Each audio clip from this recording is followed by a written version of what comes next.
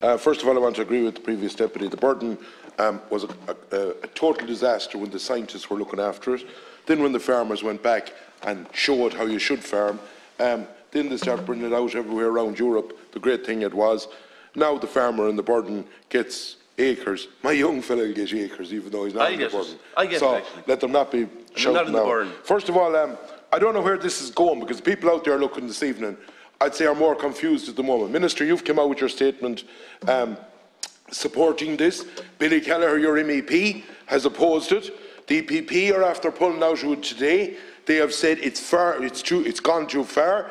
Our Taoiseach 19 hours ago stated very clearly that it is a way too far what's being proposed. And you talk about negotiating in Europe. My understanding is that Tara O'Brien, our housing section, is doing it. There was a vote last week in agriculture, it voted against it. There was a vote in fisheries, it voted against it. And after that, my understanding in Europe, and I'm not an expert in it, but my understanding is that that's an opinion, but it's going to be environment. And thankfully, and thanks to the Swedish, and thanks to the Dutch, thanks to the Polish, but don't thank the Irish representatives out there, or yourself indeed. It is them that has pushed back against this, and hopefully it is now dead in the water. And you talk about that it isn't legally binding for people.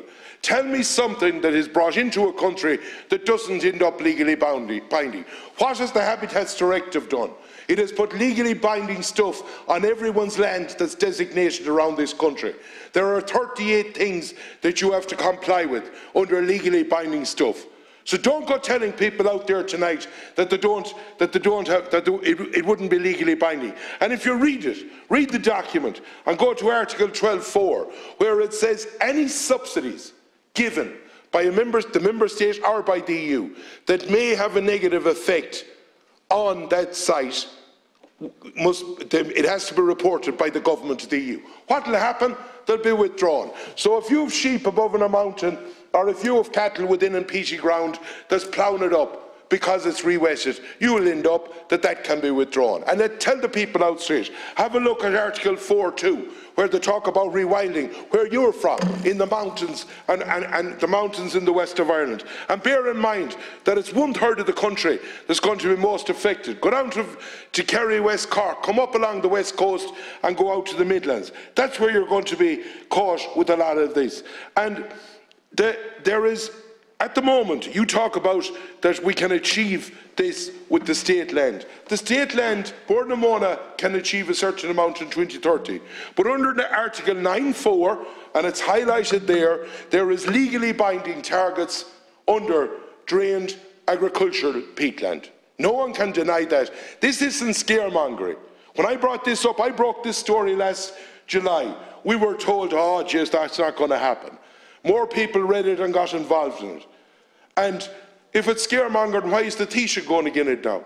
Why is the EPP going against it? Why are everyone saying that it's the opposition? I see some parties in this House, they'll vote one way in Europe and they'll come in here then and say a different thing, which is totally, I cannot understand it. Second of all, there was no impact assessment done on these proposals, which what everyone looked for.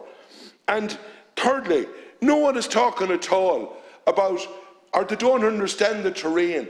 There are houses built in rural Ireland, in those areas where peaty soil is. Thank you, Deputy. There are 100% of some people's farms. So if you want to do it in the state, do it in the state part of ground.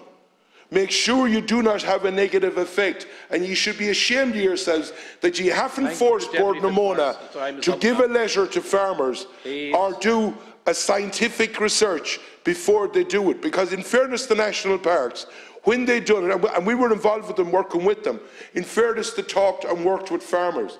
But Bordnamona seems to, with the money in their arse pocket now, that Europe is throwing at them and the government is throwing at them, that they can bully on top of everyone. Well, that won't happen, nor what you're proposing, and hopefully it will be dead in the water in Europe before you even get the chance to look at it. Now, we have a